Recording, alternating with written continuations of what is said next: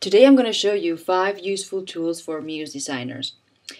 These are tools that you won't find in Muse but are very helpful when you're designing or testing your website. So this is our first tool.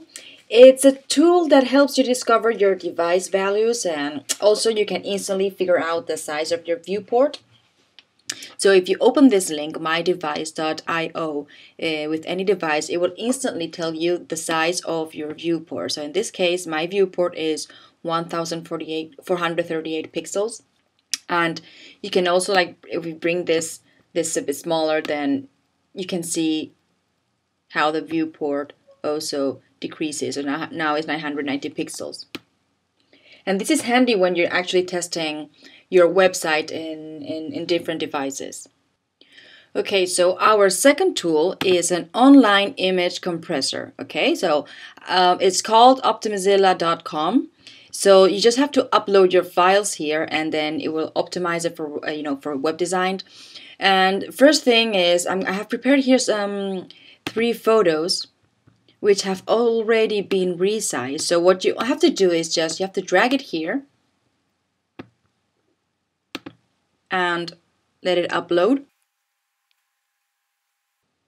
So when it's done uploading, what you have to do is just go down and you can see the original photo and a preview of the photo being optimized, and you can actually like bring it up or bring it down as much as you want, and always remember like not lose that much quality. So here you can actually see when it's too much on when you're doing okay.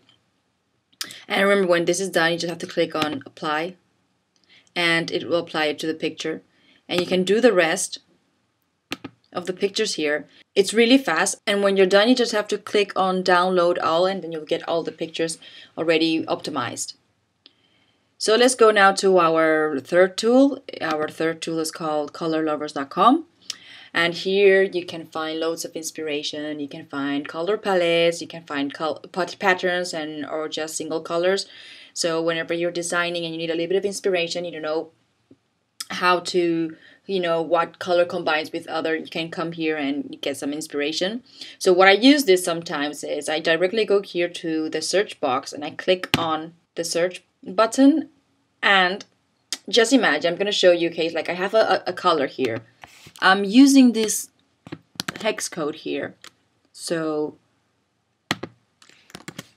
this is my color, and I want to know which colors are, which colors can combine with this one. So you can sort it, differently by lows, by name, by date added, whenever they're published, and you have here several options. So I just want to know which colors look good with this, and this is my code, and just click on search palettes. So if you start scrolling down, you will get palettes with the same color. Okay, this is the color. So you have many different combinations. Okay, I think I have more than 9 pages. So whenever you're stuck when you're designing with the colors, you can try this web. It's really good.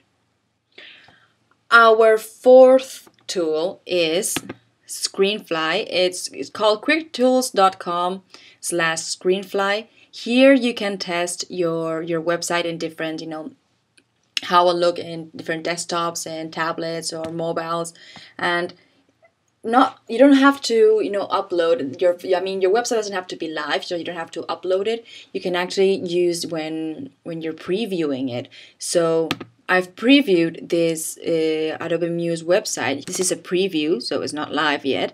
You can actually bring it here and copy it, and you can start testing it. It will also work. Okay, so if you click this button, it means that it will allow scrolling. Okay, so let's see how this site will look in Kindle. Alright, and let's go for something smaller, a mobile, like like the Apple iPhone 3 and 4.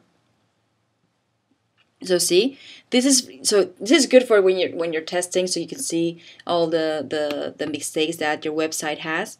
So in this case, Apple, the iPhone 3 and iPhone 4 are really small, so this will happen. But if you check it with others like iPhone 6 and 7, let's go to desktop.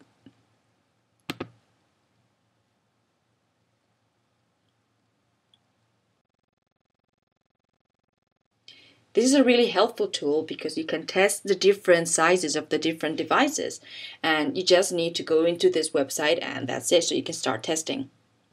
Our last tool is Google Chrome Inspector. It's an alternative to Quick Tools.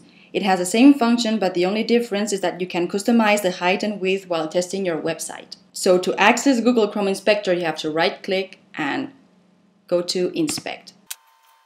Usually you will need to add a code to your website, so Chrome Inspector will show your page like it will look like in a real device. If you don't do this, you will probably see blank spaces or you will experience problems related to page sizes.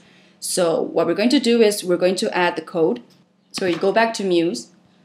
I have the code here, so I'm just going to copy and paste it.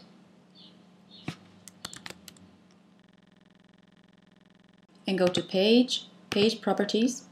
And here in metadata, just paste it and click on OK. Save the file and preview it in Chrome. So now right-click and click on Inspect. And here you can start changing the values. So let's say how it will look like in 1200 pixel breakpoint. You can drag this bar and make it smaller so you can see how it looks and if its responsiveness is working okay. And you can scroll down. So this is another way you can test your website in different breakpoints and not with the sizes of specific devices. Thank you very much for watching.